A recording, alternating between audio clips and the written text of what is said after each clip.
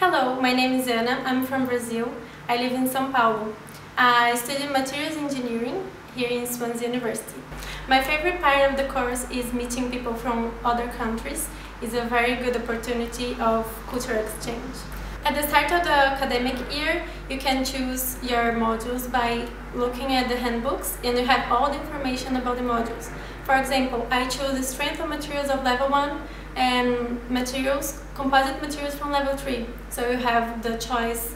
It's really free choice. Here in Swansea we have a lot of beaches to go out when the day is sunny.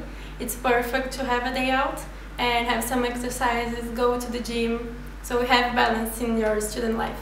Swansea University has a really good infrastructure. You have all the facilities here in the campus. You have a lot of labs and computer labs as well.